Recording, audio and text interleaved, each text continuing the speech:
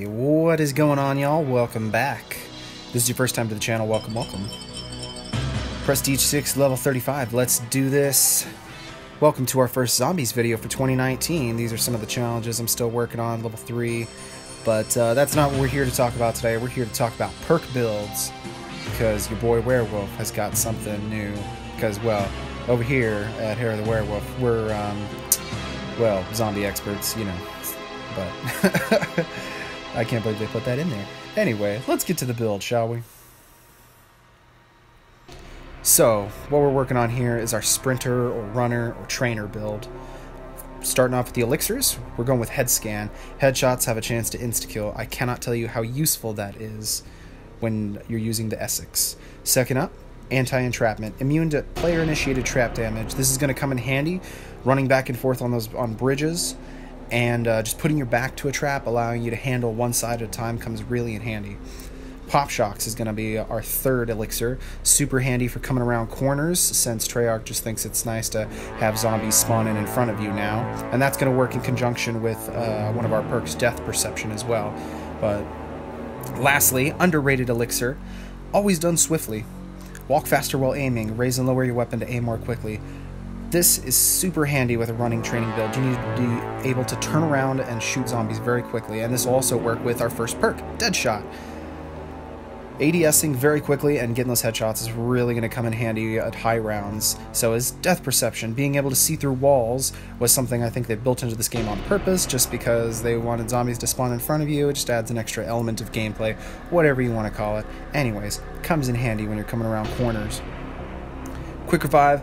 Gotta have this, especially like I just said, when you're coming around corners and you get smacked once or twice and you need to be able to sprint ahead of zombies and do what you're gonna do, you know.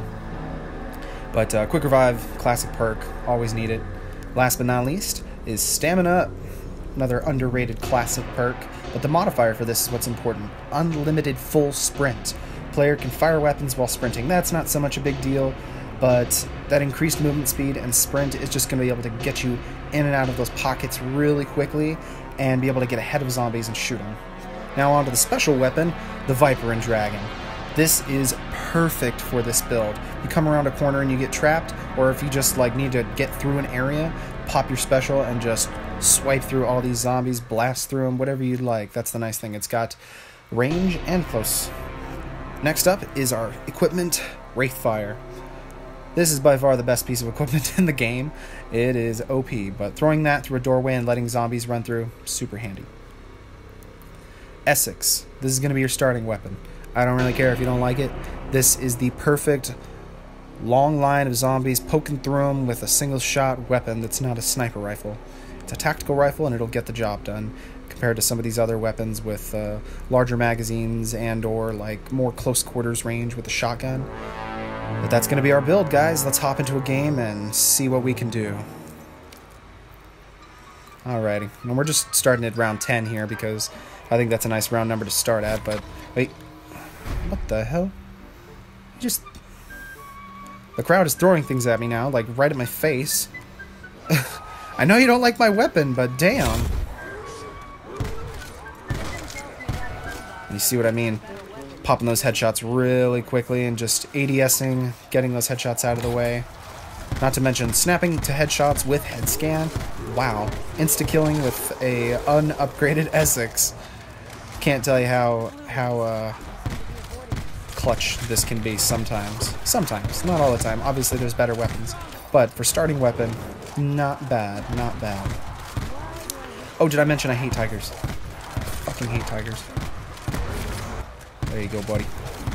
Some for you, and y'all are all boosted health because the stupid ice blue guys, the water guys, are they ice? Are they what? I don't know. I don't like the elemental zombies. I'm not a huge fan of them, but just adds another, you know, I guess a dynamic of element to this. Black Ops 4 is an interesting game. It really is. This is different from all the other Treyarch zombies, even if just a little bit. It's different enough that it got people talking. Wait, wrong weapon.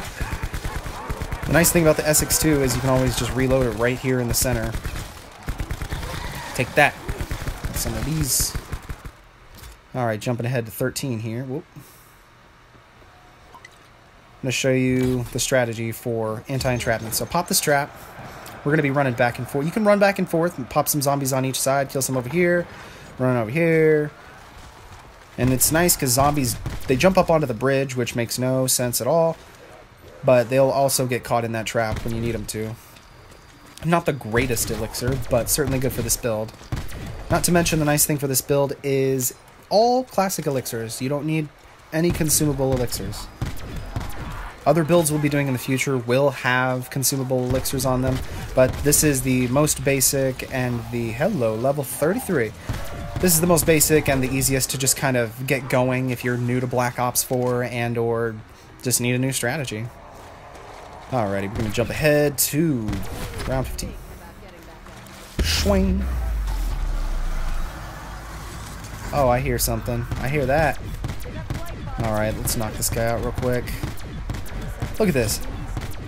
Pack-a-punched more than twice. Does nothing. The KN's going to do more damage. There we go. See, I'm going to cut off that area to keep more zombies from spawning in where he's coming from while I take out the ones in here.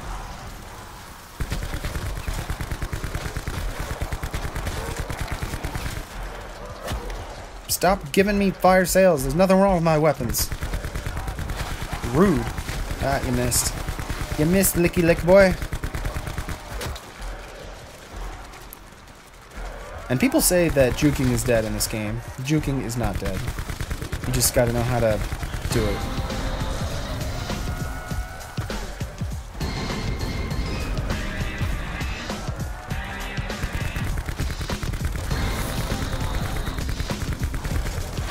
Yeah, get off me. Anytime he reels you in with his tongue, just pop your special. And it'll let you go. Just die.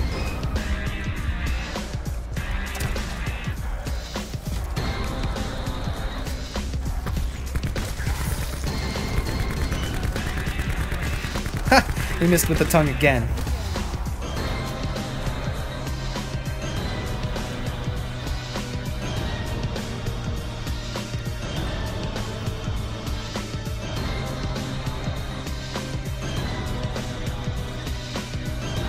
Now, this is where we're actually going to take our first down. And I'll show you where I make my mistake. Let's go.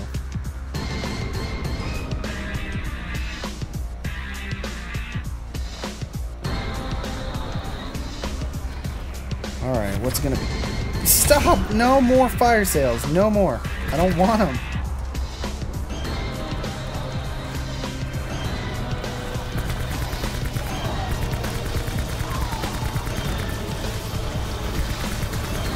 Let's go. Alright, now we're going to start running the train. This is about that time we want to start doing that. It's around 18 to 20. Blight Fathers just make the center impossible to run around in. Pull this out.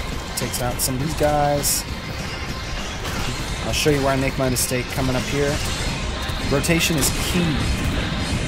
Rotation is very key in these upper areas. If you rotate the wrong way, you will go down. I'm going to cut off that area for zombies. But zombies are still coming in this window behind me. And down number one. That's demoralizing. It's important to pop at least a couple of these guys on the ground because you get about 2 seconds before you come back in and... Oh boy. Let's go. Woo! Alright. No. No touch me. No touch me, tiger. I do love the sound the ice ones make when they explode. It's a really unsettling sound. Alright, we're just gonna pop this guy and get our perks back. It's always important to get your perks back as soon as you can. Want to be at max power for this to... just to perform well. You want to be at full powered. It's regardless of how many points you have. Just get your guns pack-a-punched, get your perks, get running. Always make sure that these are cleared so you can buy more ammo. Stop! Goddamn tigers!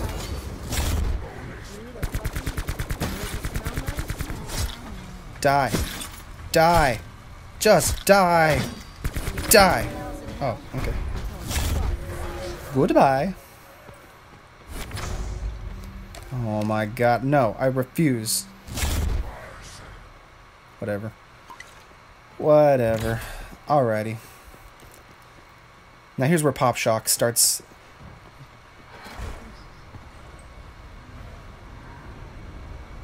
This is also the calm before the storm. Once you get to these higher rounds, and then there's like that solid 5 seconds before just mass amounts of zombies. Alrighty. Start training them up here. Get them all in a nice line. We're not even going to bother with that guy. There we go. And you just want to get at least like 6 or 7 of them together. If you can.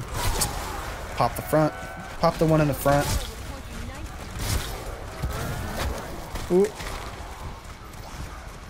No, no, Tiger.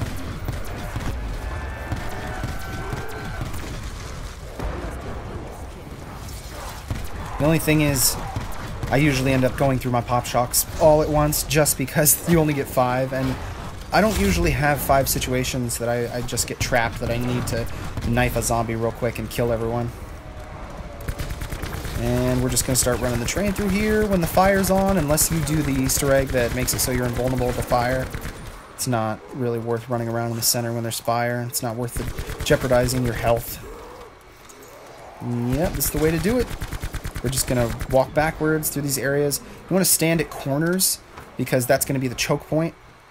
We're going to throw that. You get the hit markers. Then they have to run through that area if they're going to spawn on that side. And then you can just run ahead. Hey, no fire sale this time. Now we're going to show you a different strategy for running out in the middle when there's no fire. So we're going to throw these down, and you can just run through them if you're overwhelmed, and let those take the brunt of the hit. It's not as many points, but it'll certainly clear up the field for you if you are seriously overwhelmed, which can happen so quick. Hey, our buddy's back. Well, now you're about to see the jukes. Let's see some jukes. Okay, gonna knock all these guys out in the line. It's important not to get in a straight line in front of this guy. No, leave my guns alone, you dick. Shit. Yeah, see, when you get trapped like that, you gotta be able to pop your special quick, quick, quick. It's quick thinking. I've gone down plenty of times just not popping it a split second too late.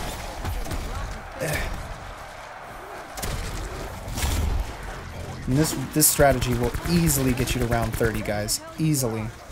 If you're a halfway decent player like I am. I'm halfway decent.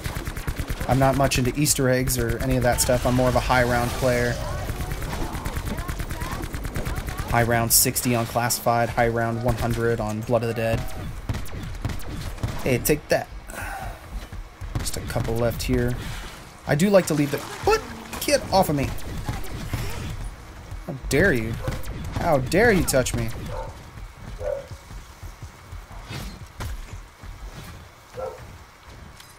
I do like to leave these heavy guys for last, because they'll just walk around in the middle while I'm killing all the little ones.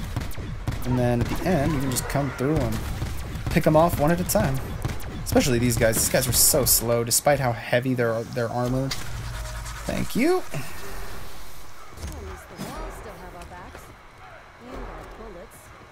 And ammo is important. Don't touch me. Don't touch me. No touch. Okay. Round 26. We're doing good. Downs can pile up on you really quick, though. Once you start getting into high rounds, you can get down, get right back up, and then get down in the next 5 seconds if you're not careful. Ooh, them jukes. See, you just gotta know what you're doing.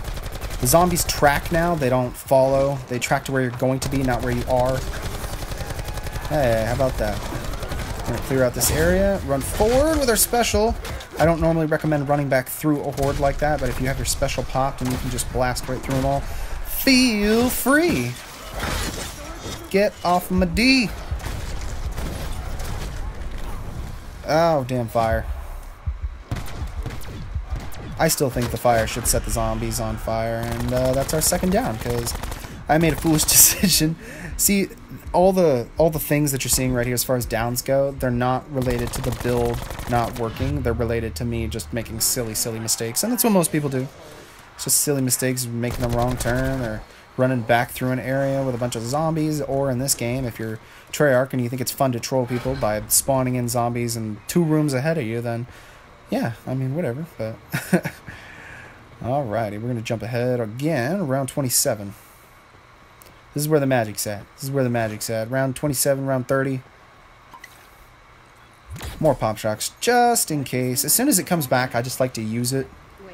Just because, I mean, you get points towards your Bowie knife camo, you get extra melee kill points. Actually, no, you don't. Never mind. My bad.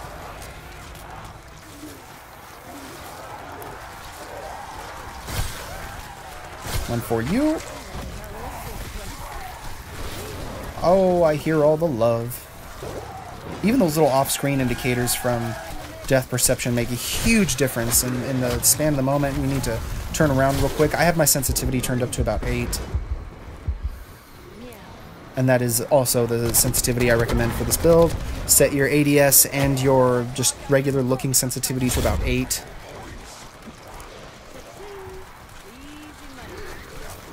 Cha-ching, says Scarlet. I don't like Scarlet. See, we get them all in a nice train. And I want to actually... You want to get them around a corner so that they all come in a very straight line around a single corner. Easiest way to get headshots. To farm headshots anyway, without just straight camping or using the deadshot modifier in the perk slot.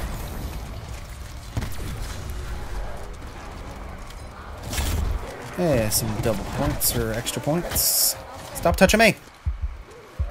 I don't like the outside blood on the edge of the screen, too. It makes me think that I have less health than I do. There we go, see? That was a nice moment where pop shocks would have came in handy, almost. I mean, I did use it anyway, but... And we're just running that train. Quick pops, quick pops. Yeah, level 7, let's go. Level 28. No, God, stupid fire sale. Okay, let's have some fun. Always done swiftly. Now let me show you how this works at higher rounds. Get them all grouped up first. Ooh, the jukes are real. The jukes are real. Woo! Let's go. Now we got them all on the line. Wait for all the rest of them to spawn in. Some of the big ones just kind of wander around.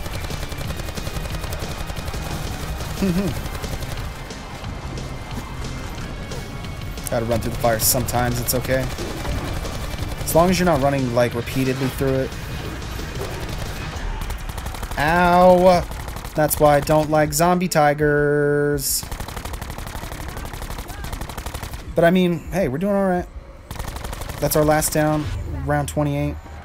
That's where it gets tricky, because you gotta get right back into the action when you get up, because they don't stop. They just keep coming.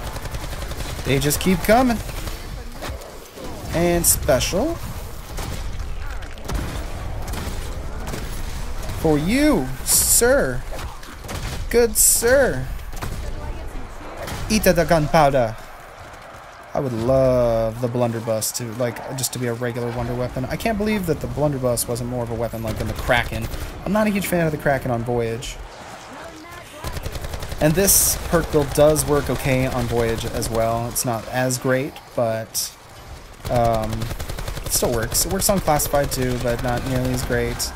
9 truly is the best arcade map in this game. Like, they really designed 9 with arcade high round players in mind. Just keep on coming. Hey, hey, whoa. Back up. And out we go. Hello, good sir. See, they'll do that too in higher rounds. When you go around, the slow zombies will walk over to the other side and try and trap you in. So there's that you have to contend with as well. It's a lot of different variables that come into play at high rounds. Man, remember when zombies was easy. Oh, shoot. Ah! You got too busy talking. Not enough killing. Come on. Hey, hey. There we go. And this is where level 3 comes in handy as well. There we go. and we can just shoot this ahead of us. And zombies it just completely stops them in place. So you can run through them, you can run by them, you can run around them, you can run away from them. It's just a great distraction. Wraith fires. There's nothing that's not positive. There's no downsides to this build. It's just run and gun, run and gun, run and gun.